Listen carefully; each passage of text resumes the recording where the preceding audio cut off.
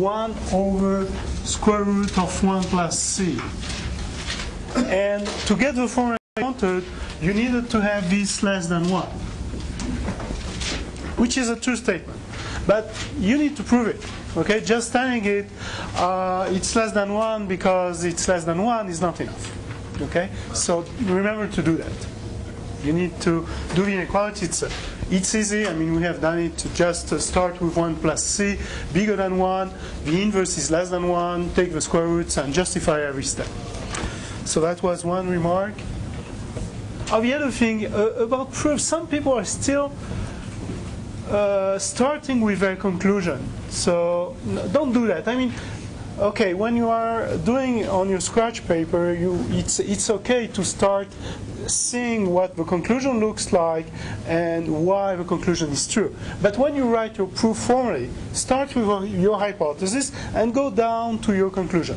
Okay, otherwise you get confused and you don't know anymore what's your hypothesis and what's your conclusion, and so be careful about just the writing technique.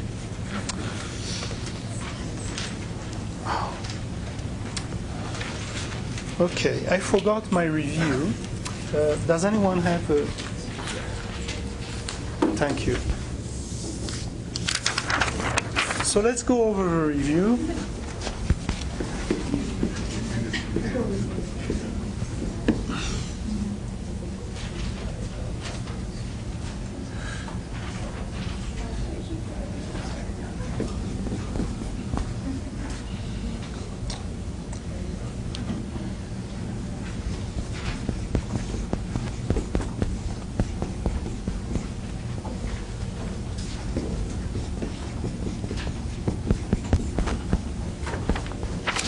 So let's use the inequality which we have for a plus h and a instead of x and y.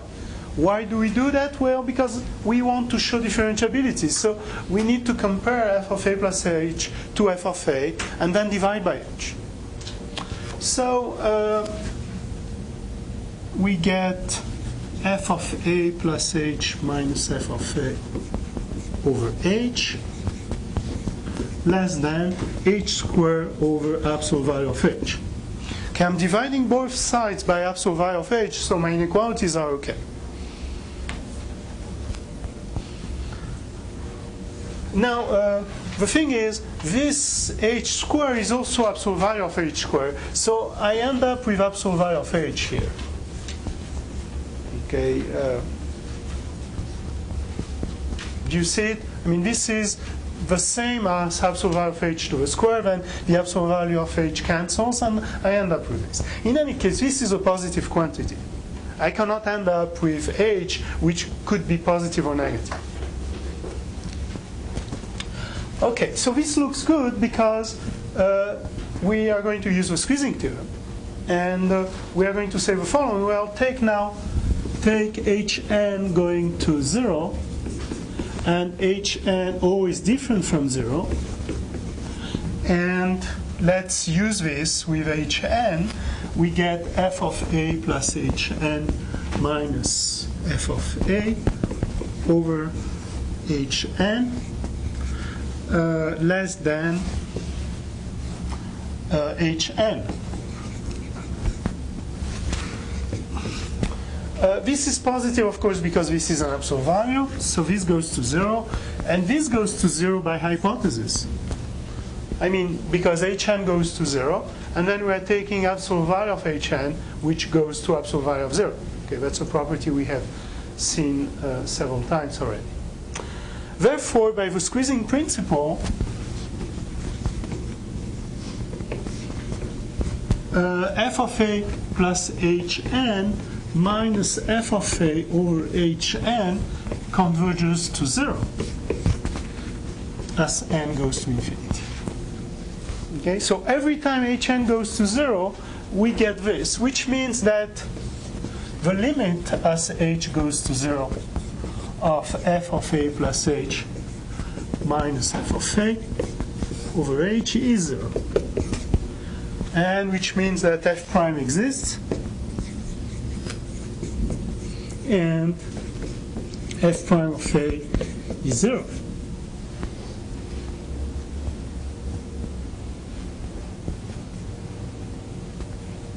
So what can I say about the function f? It's differentiable. Okay. It's a constant function. So that's kind of an interesting result. You impose a condition which doesn't look that dramatic a priori. You just say, okay, I want this to happen. Yeah, I want this to happen for every x and y. So you are just asking for the distance between f of x and f of y to decrease like the square of x minus y. Well, the only function that has this property is a constant function. Of course, for constant functions, we see it works because we would have 0 on this side and x minus y squared on this side. So this is a true inequality. But what's remarkable here is that it's the only function that has this property. Okay, anything else is not going to work. It's not going to have this property.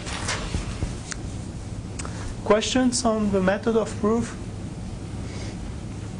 So to show differentiability, you don't have a lot of ways. You need to do f of a plus h minus f of a over h. And you need to let hn be a sequence going to 0. And that's, yes?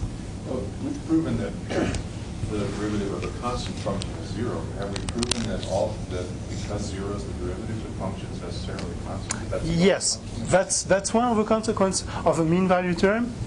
Because if you know that your derivative is 0, you see, you take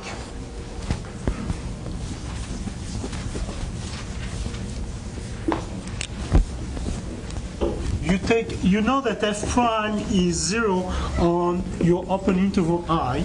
You take x and y in I. You use the mean value term on I.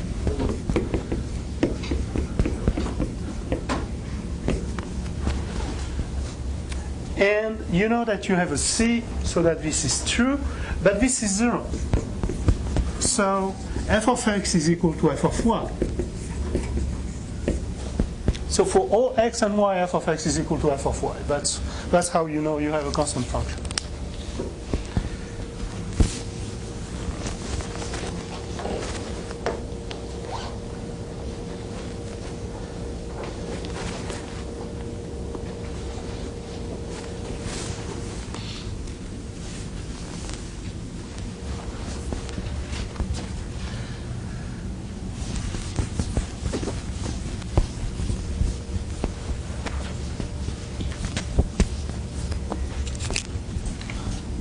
So number 2, we define a function piecewise. And first question, let's show that f is continuous at any a different from 0. Well, if a is positive, then there is a delta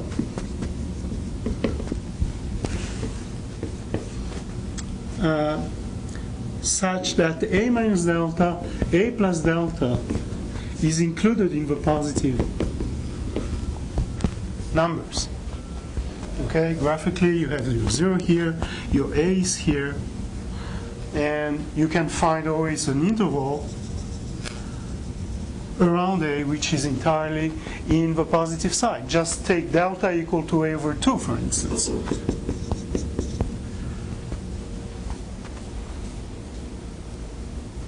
So you know you can place yourself entirely on the positive side. If x belongs to a minus delta, a plus delta, then according to our definition, f of x is x.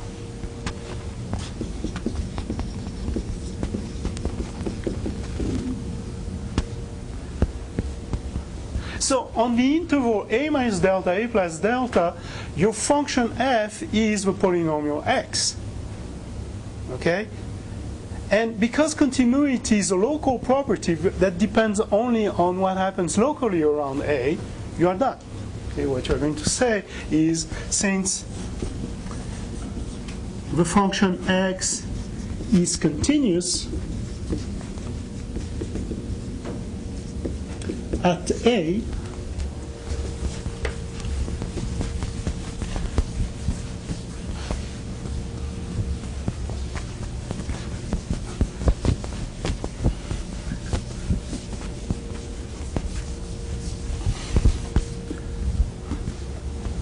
so is f.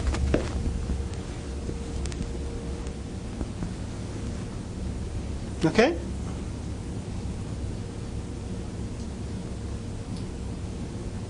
Now, you do exactly the same thing for negative a. You say, well, if a is negative, then you find a delta such that a minus delta, a plus delta is entirely in the negative side this time. This time you take delta equal to minus a over 2. And this time, for x in a minus delta, a plus delta, you get that f of x is equal to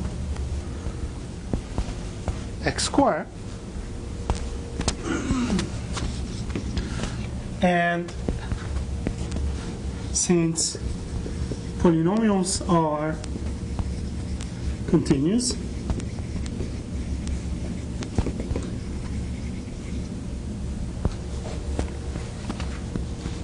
f is continuous at a.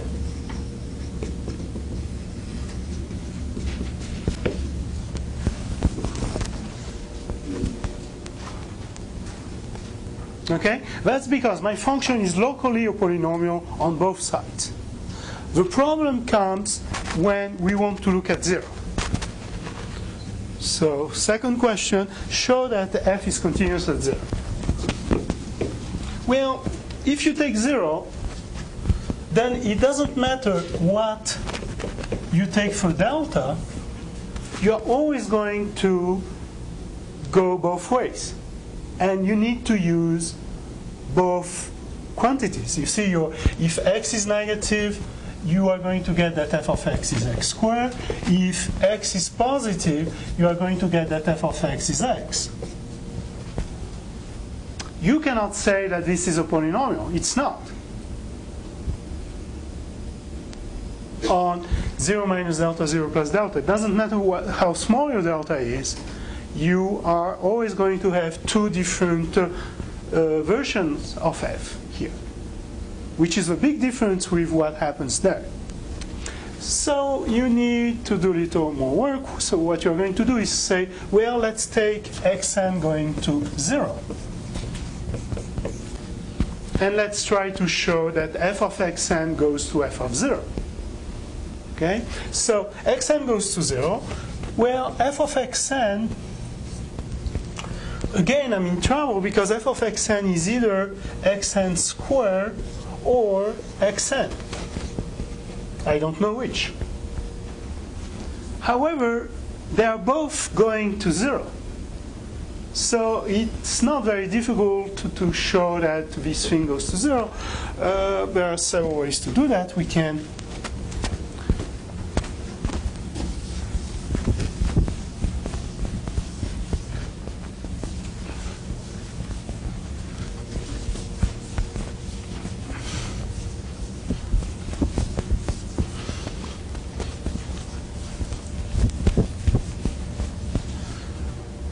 you can say the following. You can say that there is n, so that if n is bigger than capital N, xn is less than 1. Why can I say that?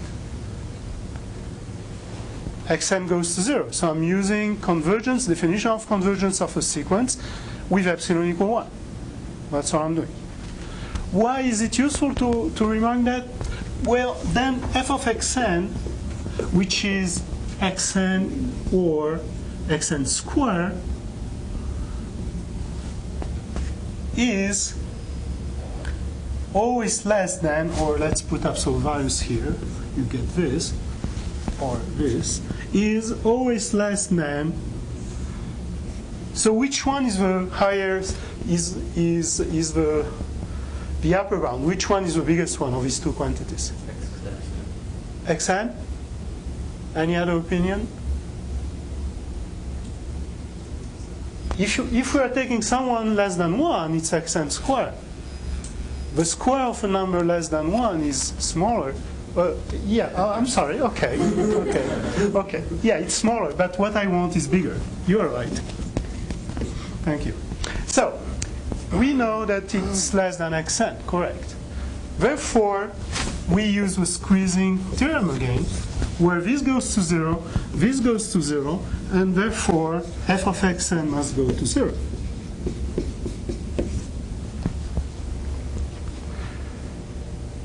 But 0 is precisely what we wanted. 0 is f of 0. So f is continuous at 0.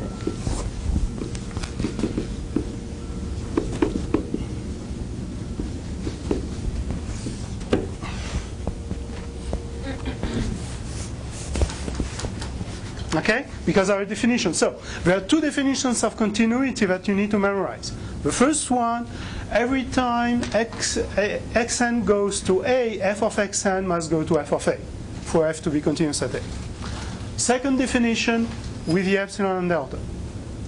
Okay? You need, depending on what the problem is, you may need one definition or the other one.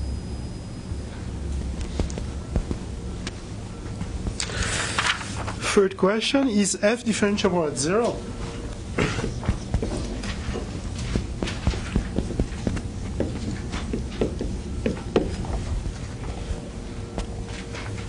Well, here to look at the graph helps. You would have x squared here, and then something like this. So it's clearly not differentiable at 0.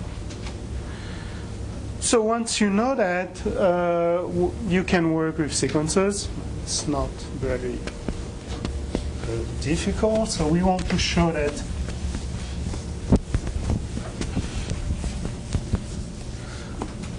so what we want to show is that the limit of a plus h minus f of a over h, well, it's a is 0 in this case. This limit has no limit as h goes to 0. Okay, that's what we want. So we take hn equal to 1 over n, and we see that we get f of 1 over n, f of 0 is 0 over 1 over n, and f of 1 over n for 1, so it's just 1 over n over 1 over n, so this converges to 1.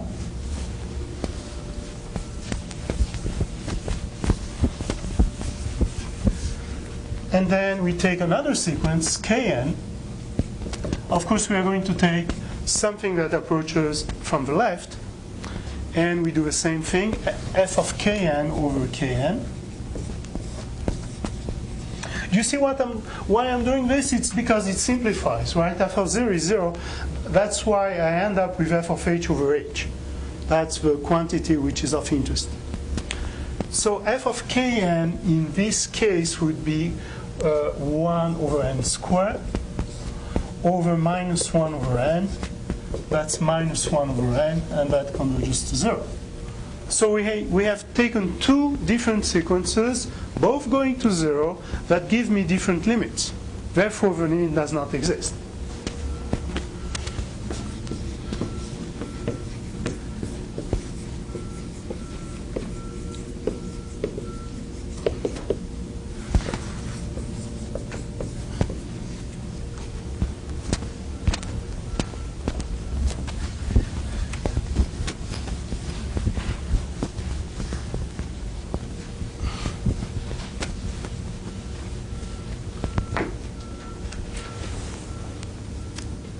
Okay, number 3, actually the first two questions are not really related to what you'll be tested on, but it cannot hurt to do them.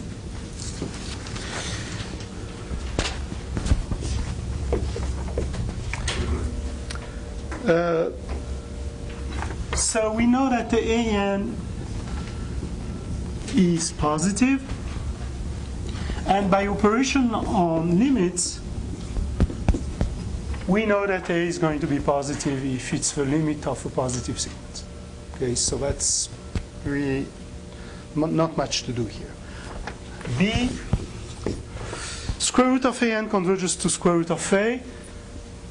Well, you either pretend that we have shown that already, that the function square root of x is continuous, and you say square root of x is continuous, therefore square root of an goes to square root of a, or you prove it, because we haven't done it yet. So let's do it. It will be done. So how do you show that square root of an converges to square root of a? Well, you just do an epsilon proof for that. And actually, I think the proof is slightly different if a is 0 or not. So let's do two cases. First one, a is 0. And therefore, we have an going to 0.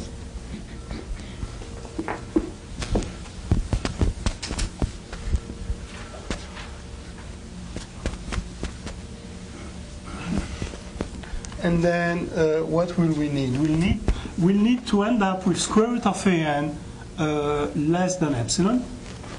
So we'll need to start with an less than epsilon squared. That's what we want. Okay. So this is on our scratch paper, and now we write it because since an goes to 0, I know that there is a capital N, so that if n is bigger than capital N, then an minus 0 is less than epsilon squared. Okay, just write the definition of convergence to 0 with epsilon squared instead of epsilon. Now this thing here is an, because we are assuming that an is a positive sequence. So we get an less than epsilon squared. And therefore, square root of an is less than square root of epsilon squared. And we can do that because square root is an increasing function. That's why we don't change the sign here. And this is epsilon because epsilon is a positive number. But remember that when you do square root of a squared, you may get a or minus a, depending whether a is positive or not. So this proves, in this case,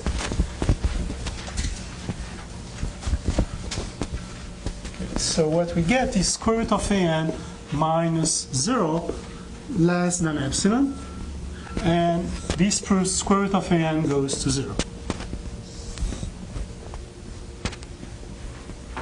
Now, second case, a is a strictly positive number. And so this time,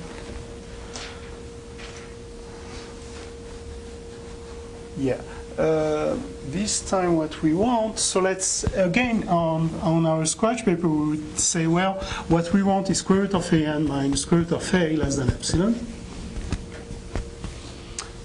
We multiply by the conjugate expression, and we get an minus a over square root of an plus square root of a less than epsilon. However,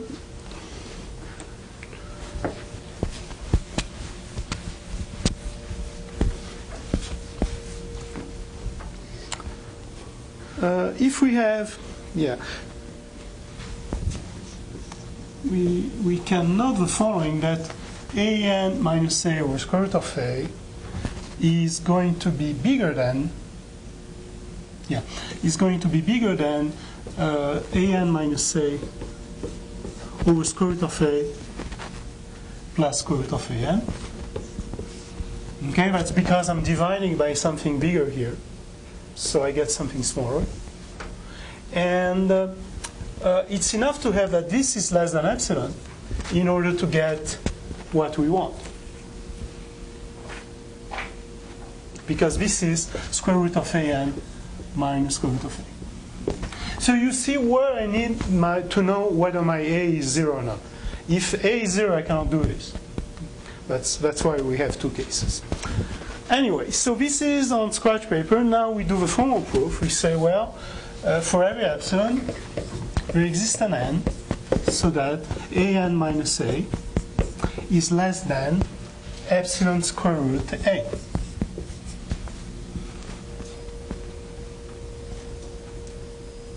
Okay, we can do that. This is a valid epsilon. It's a positive number. Now what we say is then an, okay, so then we do square root of an minus square root of a is equal to an minus a over square root of an plus square root of a, which is itself less than an minus a over square root of a, which is less than epsilon square root of a over square root of a, which is epsilon. And so we are done. So the scratch paper computation tells me what I should put here.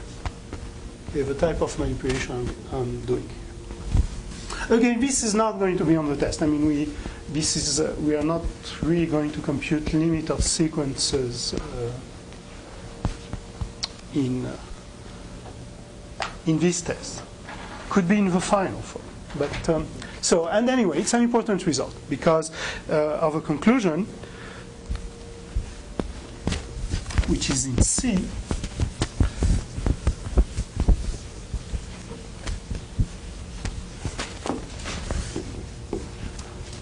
If an goes to a, then square root of an goes to square root of a. That's what we just proved. Therefore, g, which is defined by g of x equals square root of x, is continuous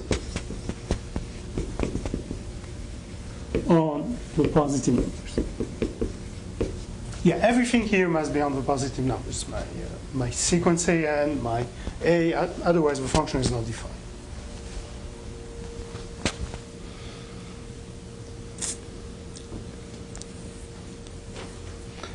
Okay, questions? So let's go on with number 4.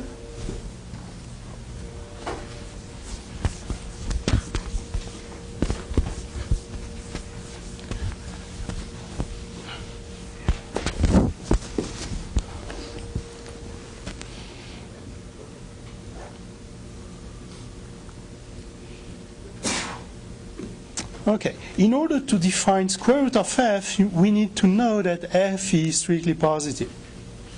Okay? So we take f of a to be strictly positive, and we know that f is continuous at a. We define epsilon to be equal f of a over 2, and by continuity, there is a delta such that if x minus a is less than delta, then f of x minus f of a is less than epsilon, which is f of a over 2.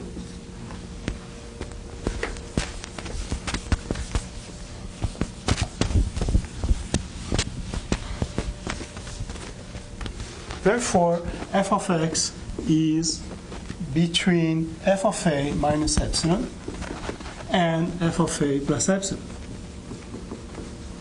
Because of our choice of epsilon, this is f of a over 2, which is a strictly positive number.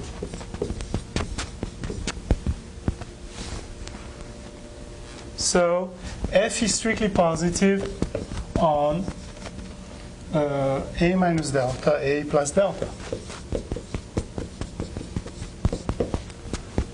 Okay, so in this type of situation, this is where the second definition of continuity is important, because it gives you useful inequalities.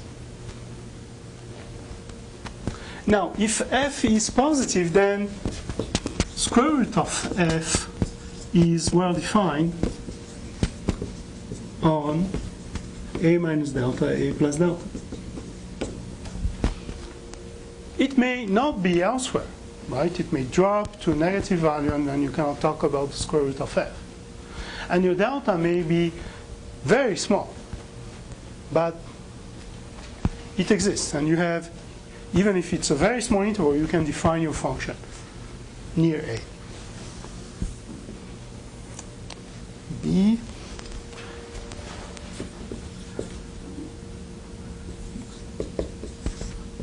So how do we know that square root of f is a continuous function?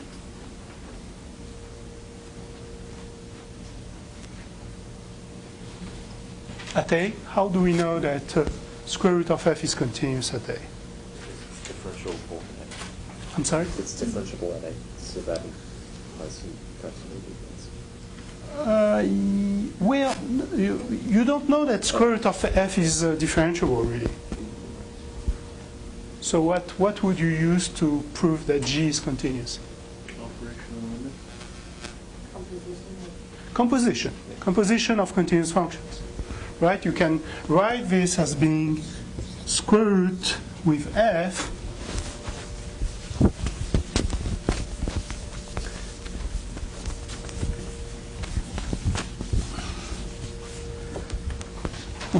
square root of is this, and so s is continuous at f of a, because f of a is a positive number, and f is continuous at a. So by composition of continuous functions,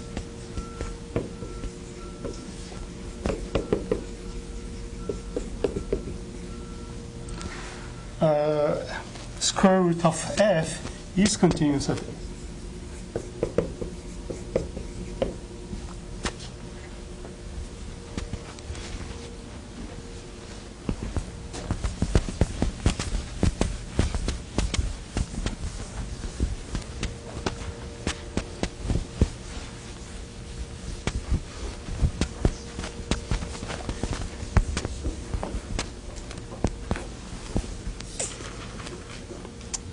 Okay.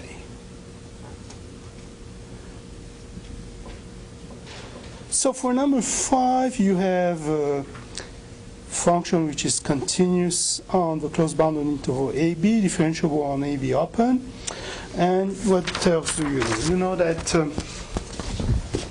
g of A is equal to g of B. And you know that there is a C, so that g of C is strictly less than g of A and g of B. And we want to show that there is x0 in AB, so that g prime of x0 is 0.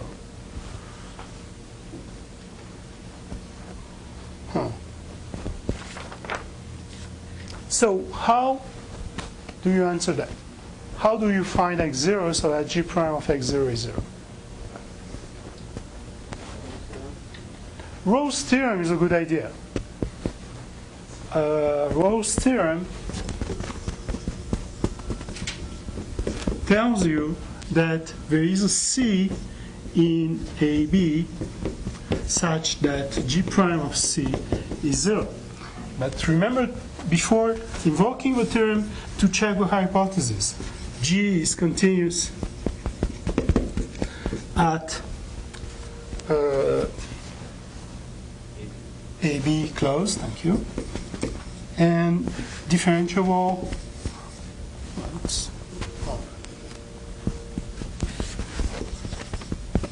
on AB open.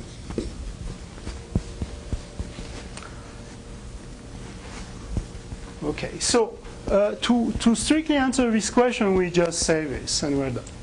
Now we can get more information about this C.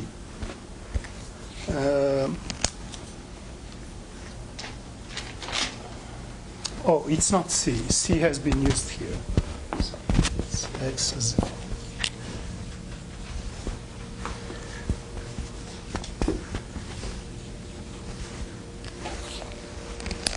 What other theorem can I use in a case like that?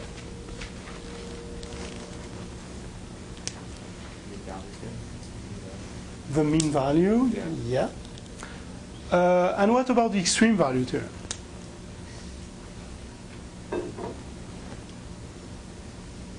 What hypothesis do I need to use the extreme value theorem?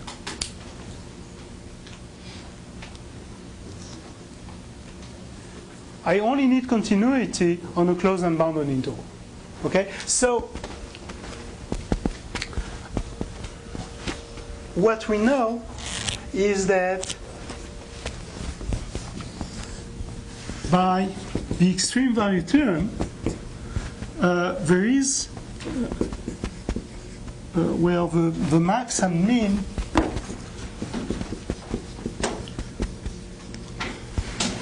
and minimum are attained.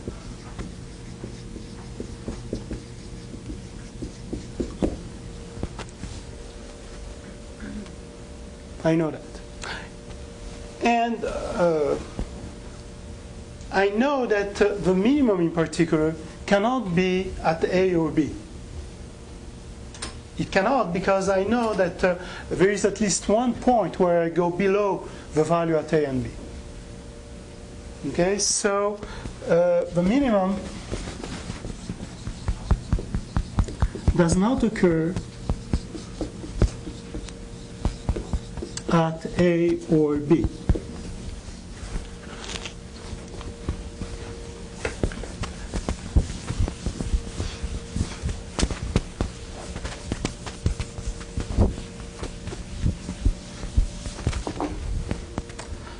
So it must occur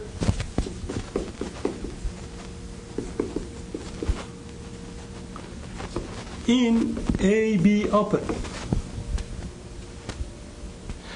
Now, when an extremum occurs in an open interval, what can I say about the derivative?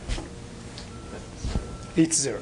Okay, so it must occur in A, B, and we will have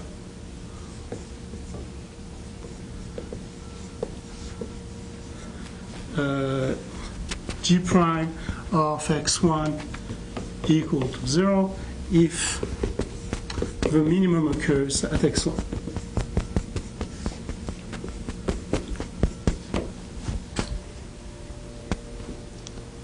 So really the question I wanted to ask when I wrote this was show that you have a minimum and that the derivative is 0 at that mean. So you can get a lot more, because of course here when you're using Rolle's theorem you're not using this hypothesis here. So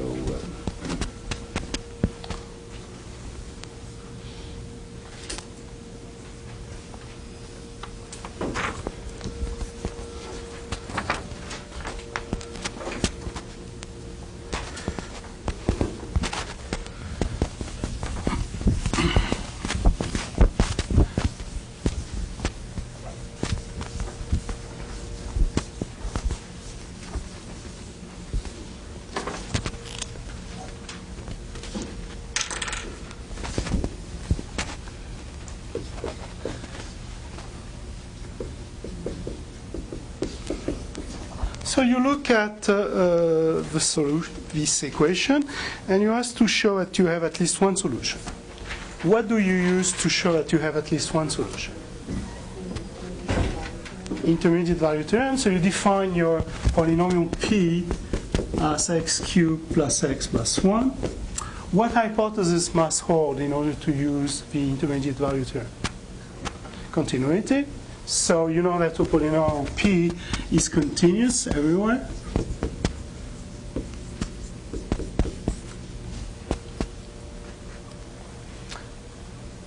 Then what else do you do to use the intermediate value theorem to solve this?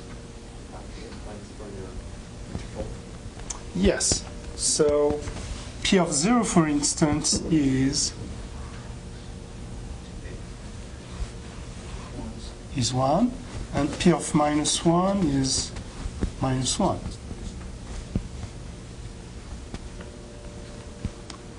So by the intermediate value theorem, we know that there exists a solution in -1, in 0, -1.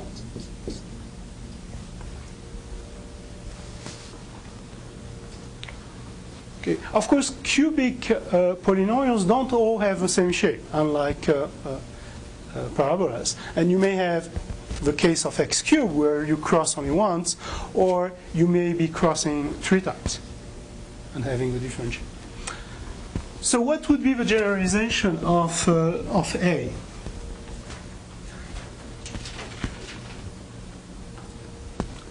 How can we generalize this result? So we are talking about solutions of equations. How can we have a more general result that ensures that we have at least one solution? Yeah, we could generalize like this. We could say any odd polynomial, with highest power odd has at least one root.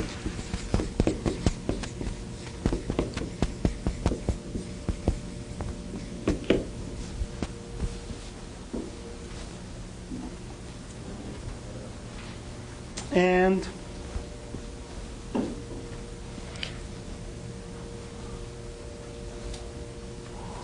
we would write our polynomial as being x to the k plus a constant here, x to the k minus 1 plus a0, for instance.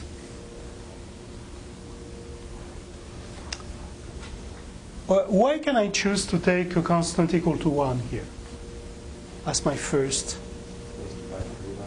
Yes, I'm looking for an equation equal to 0. I don't know what I have here, but I could divide everything by this, and I'll get a 1. So k is odd. Now, how would the argument go? Continuity is okay, because P, any polynomial, is continuous.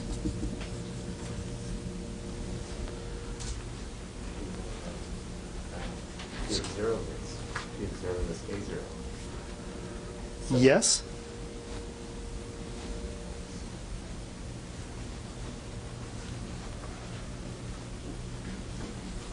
So how can you show that you get both positive and negative values?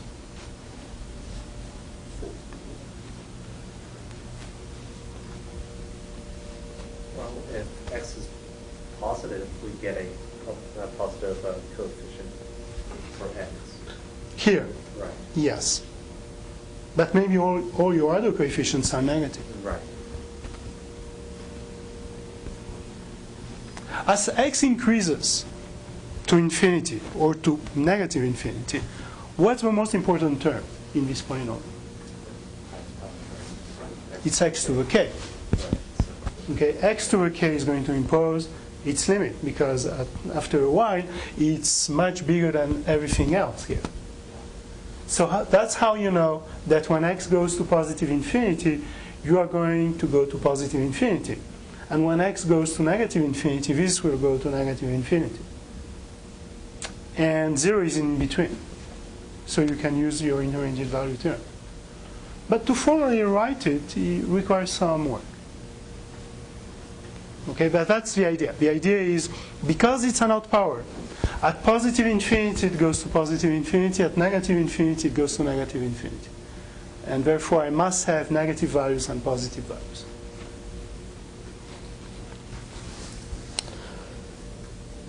Okay, 7.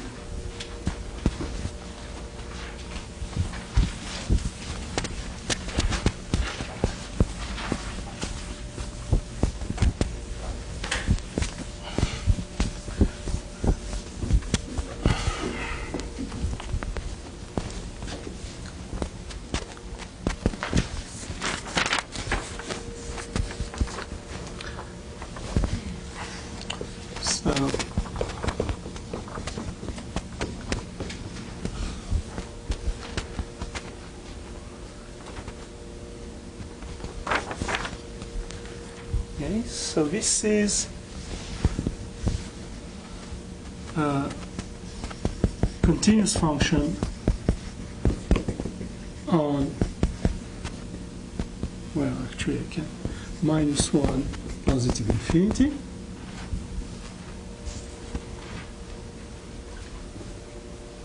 And it's differentiable on -1 positive infinity. How would I justify these claims that it's continuous and differentiable?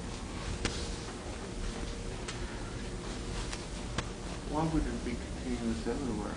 Because it's the third root, which means it can have positive and negative values. Yeah, you could define it everywhere, but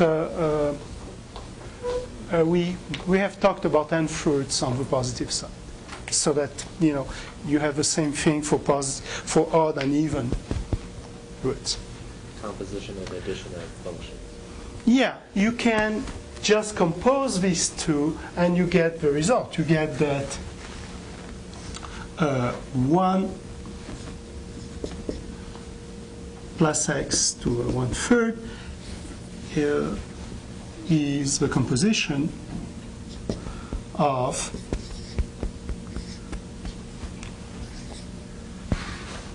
well, I should like this.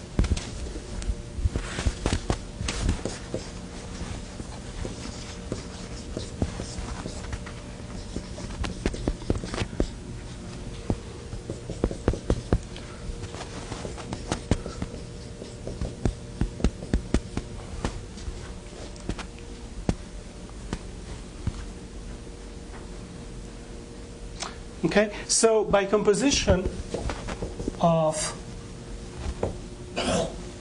continuous and differentiable functions, we get that it's continuous and differentiable. There is a problem at -1 in terms of differentiability. That's why we exclude this point, because when you take the derivative, you end up with 1 over 1 plus x over 2/3, and that's not going to be differentiable at -1. So you get, we can use a mean value theorem by doing f of x minus f of 0 equal to f prime of c times x. So f of x is 1 plus x to 1/3 minus 1.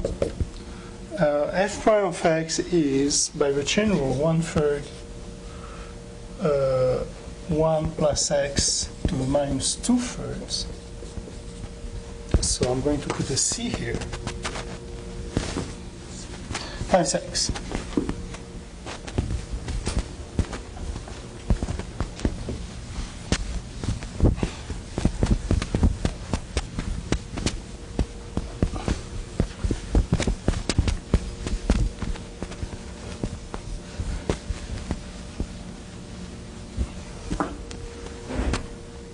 And so we end up with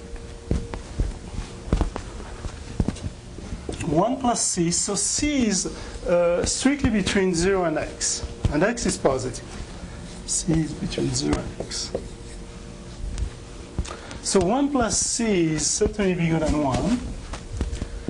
And then 1 over 1 plus c is less than 1. And when we put this to 2/3, we get this, and that's because this is an increasing function, because it's a positive power. Therefore, we can get rid of our inequality by just it's less than 1, and we get that 1/3 1 over 1 plus c to the 2/3 times x is less than x over 3. And so this gives us 1 plus x to the 1/3 minus 1 is less than x over 3, and 1 plus x to 1/3 is less than 1 plus x over 3.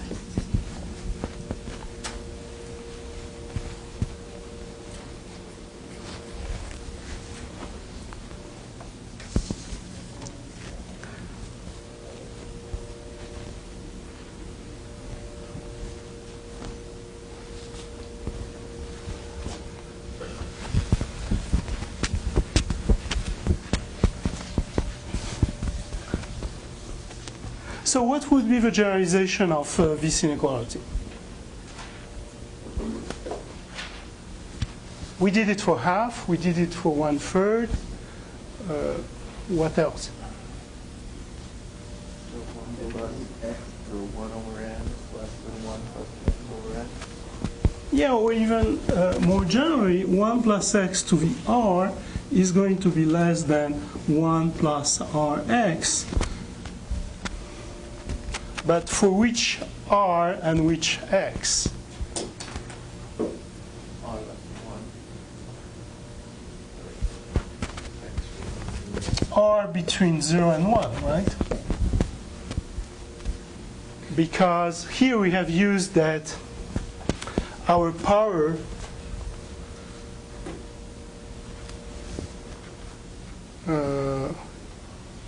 where do we use that?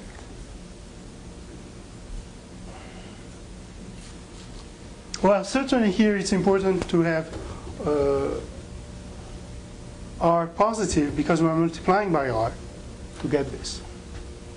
Okay, so our r should be positive, should be less than 1. It should be less than 1 for this inequality here to work. Because then r minus 1, when you take the derivative, is a negative power, and you get this. Question. The problem actually says less than or equal to. Would it just, all you need to do is just change it between the 0 and the it would be less than or equal? If x equals 0 is allowed, then you need a large inequality. But if x is strictly positive, then it's a strict inequality. But what I'm saying is it says to prove it as it is not a strict inequality. That's right. That's because x equals 0 is allowed in this case. But if you get rid of x equals 0, then it is a strict inequality. The only place where it would change is here. You are multiplying by something that could be 0, and so you need to change your inequality here to a large inequality. That's all. Otherwise, if x is strictly positive, so this is assuming that x is strictly positive, you get a strict inequality. Okay. Other questions? So remember to check your hypothesis before using a theorem. Okay? And memorize the definitions and the theorems. Okay, so let's stop here if you don't have any question. Basically, that's just a I'm sorry? That's basically just a